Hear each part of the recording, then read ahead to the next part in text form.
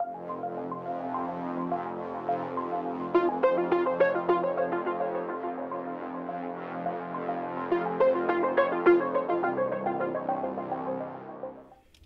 guys, Rex here, and welcome back to my Let's Play world.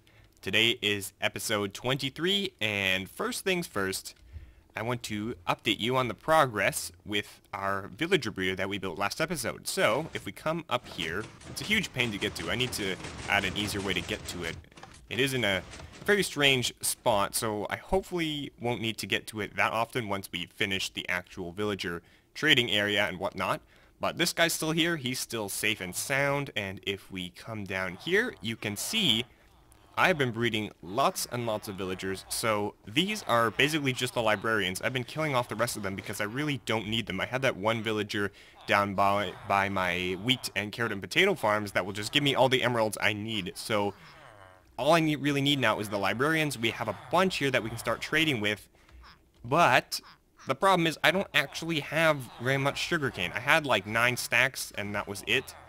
And yeah, I'm going to need more. So I'm going to need to make a sugarcane farm in the near future so we can get some books going.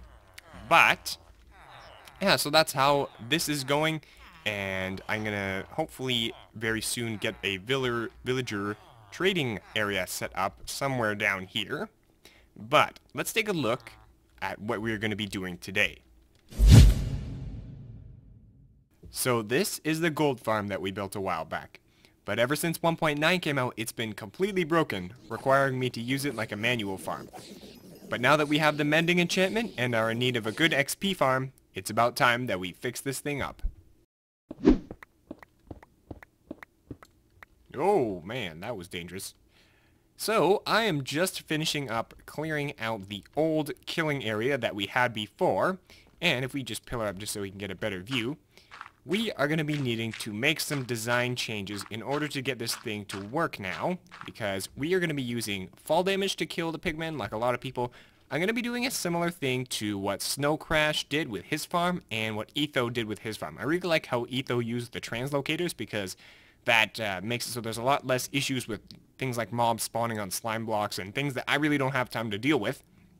So, we're just going to try and build it as we go here. So, the first thing we have to do is make the discs smaller. Make them, the inner radius here, we need to make that larger. So we need to clear out a bunch of area here. As you can see, maybe up at the top, you can see back there with the nether brick line, I have marked out where I want that to be. So I just have to push the inner radius back a little bit. That's the first step. And the reason for that is because we want the pigmen to try and go on to one of the cardinal directions. We're going to have a little bit that comes out on each end of the circle there. And then what the pigmen are going to try and do is, because that little lip which is coming out is a little bit closer to me than any other part of the circle, they're going to go onto that because they want to be as close to me as they can. Then they're going to fall down through some holes and then die. And then we're going to try and use piston translocators to bring the XP back in and then upwards to where I'm standing, which will be approximately right here, maybe a little higher and in the center here. So, like I said, the first thing I have to do is push the inner radius back, so that is what I'm going to do, and I will see you when I'm done. So after what has just been a jump cut for you, but a very long while for me, I have finally expanded the rings here, and man, that took a long time. I am so surprised at how long that took. And it also took a lot of nether brick. I hate making nether brick, and I don't like mining either. It's just a pain to get nether brick in general. But it's done now, and I will say I am super excited for this thing because you can see here that I made a little gap in my little pathway that I have going up here, and I decided to give this thing a little test by sending a couple pigmen over the edge, and that is exactly what I did. I just literally just broke a couple of blocks here and punched a pigman. They all went spewing off the edge here, went down to the bottom, and my pick, which I had used to mine all of this out, which had depleted its entire durability. It was at 44 durability, and I went down, picked up all the XP, and now it's basically back to full again. So, in my opinion, the mending enchantment is kind of overpowered. Like, the rate at which it repairs your tools is kind of ridiculous, but we still have to make a lot more progress on this before it's done. I've probably sunk in, I don't know, like it probably took like 2 hours just to push that back and Yeah, it was pretty crazy. So, the next thing we have to do is add the drop shafts for the pigmen to fall down, and then we can add the translocators. I'll probably do that after. I'll probably just add the drop shafts, and you know what? I'll see you when I've done some more work on those.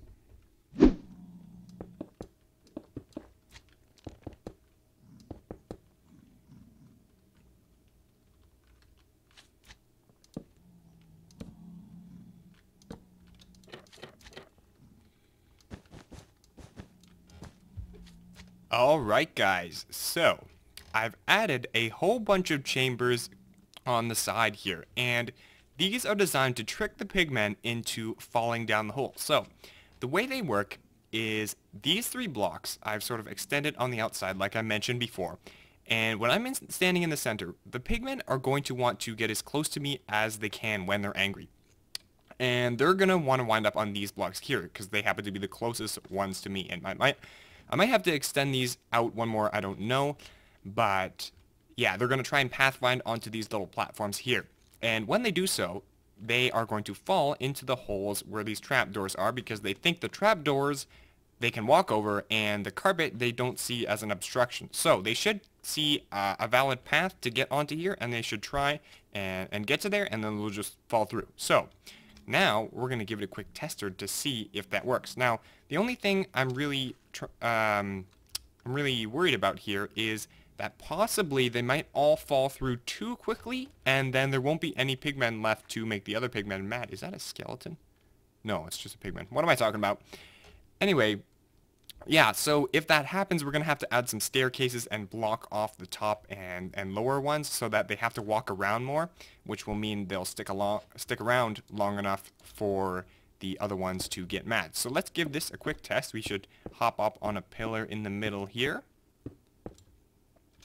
Let's go up a little bit more. And let's try it. I got my fingers crossed. This probably won't work, but here it goes. Okay, they're going to the corners. That's good. And they're falling through. That's also good. Oh. Yeah, see, that's exactly what I was talking about. That is probably not reliable. Even though it worked this time, it's probably not going to be that reliable, and we're probably going to have to... I don't know, it seems like it might be working. You know what, I think I'll do some more testing, and I'll get back to you with the results. So it looks like phase 1 of this gold farm project is complete. All of the major structural elements of the farm have gone in, so I've got these tubes coming down now from each of the little places where the pigmen are going to fall, and then down here we've got some nice magma block lined translocators here. And yeah, so all we have to do now to get this thing up and running is the redstone, which is going to be a huge pain, but yeah, we're going to do that this episode, and then I don't know if I'm going to have time to do the item collection and sorting and that kind of thing during this episode, because I am running out of time. I'm a bit pressed for time this episode, and I must apologize, guys, because I cannot seem to get my words straight today. It's just like my brain knows what it wants to say, but then it tries to get my mouth to do it, and it just doesn't happen. But as you can see, this actually works really well. I haven't had any problems so far with it stopping, except maybe I forgot to open the trapdoors there. Or I put them on the wrong side or so. Yeah, I think I put them on the wrong side there. Whoopsie.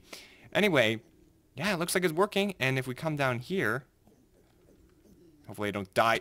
Ugh, I've been killing myself with the Elytra so much this episode. And you can see there's tons and tons of XP. If I just put some blocks here, I can get tons of XP, and it is just... Oh, no! Oh, no! Oh, heart attack. Okay, I'll see you when I've gotten some more redstone done. Okay, I cannot believe what has just happened here.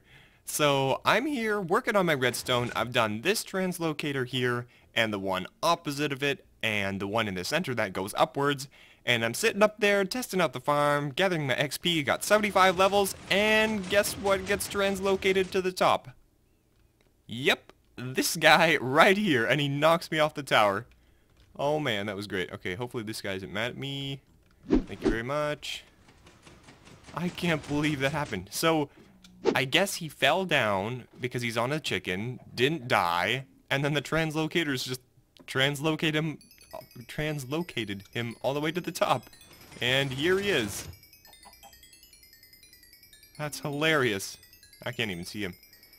I am actually at a loss for what to do about that, because that's just going to happen. As you can see, I've got some pistons there that push the XP into the center, and then it gets pulled into the middle, but these guys are just going to get pulled along with them, so I'm really not sure what I'm going to do about that, but I think I'm going to finish the rest of the other two translocators here, and then I will try and come up with a solution to these little guys.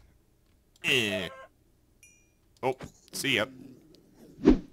Okay guys, it has been a long road, but I have finally completed all of the redstone down here that is needed to make this farm fully functional, and as you can see, it is working like a charm. I have 126 levels already, tons and tons of gold down below, and yeah, we just got pigmen falling to their deaths down here, and then the translocators are bringing the XP in, and the items are being collected down below. I still have to do something about the magma cubes. I'm probably going to put iron golems around the outside so they just are attracted to them and then fall off the edge, because they're preventing extra pigmen from spawning, and we don't want that. Get out of here, chicken. And yeah, I did find a way to deal with those pesky baby zombies on the chickens, the chicken jockey ones. So, let's finally take a look at how this system works. So, we have 4 identical wings here. So, the pigmen fall down the tubes, and then we have a hopper timer in the middle, which controls all 4 of them. We kind of alternate which ones activate. We have 2 of them activate, and then the other 2, and then the first 2, and then the other 2. And that way we don't get them activating all at the same time, so it's less laggy. And if we check this off the edge here, what we have here is something that's going to be really hard to show you guys, because there's a whole bunch of redstone here, and basically what it's doing is when the pigmen fall down, or when it gets the signal sent from the timer in the middle, what's going to happen is it's going to push these 2 side pistons in. I don't know why this guy's here. He shouldn't be here, because I guess he survived the fall, but it doesn't really matter, and I'll explain why in a second.